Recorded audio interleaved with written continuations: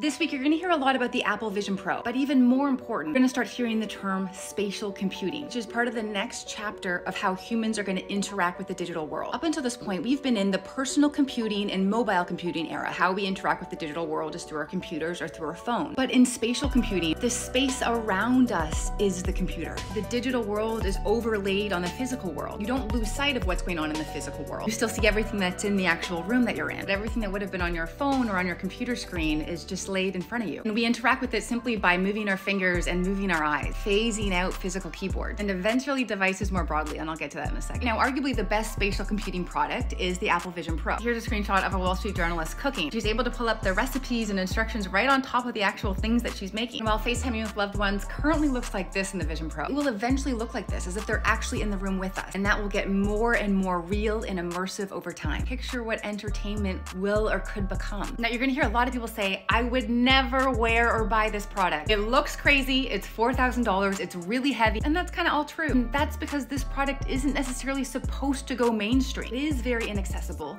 because it's a transition product. This is just the beginning of the era of spatial computing and the beginning of the end of the era of smartphones and more personal computing. We're talking like a 10-year transition here. But eventually these products won't be massive headsets. They'll be smaller ambient devices, picture like an AI-powered AirPod, then AI-powered smart glasses, and perhaps eventually contacts. What I love about spatial computing is it's less leaving the moment like we do with cell phone, instead just overlaying what we need on top of the physical world. And let's not forget, a product that was supposed to fail miserably was the iPhone. It's forecasted that nobody would use it. So as I've said time and time again, smartphones will eventually go away, as the history of phones has always shown. I mean, where's your home phone? And always remember, every technology is fundamentally a bridge to the next technology.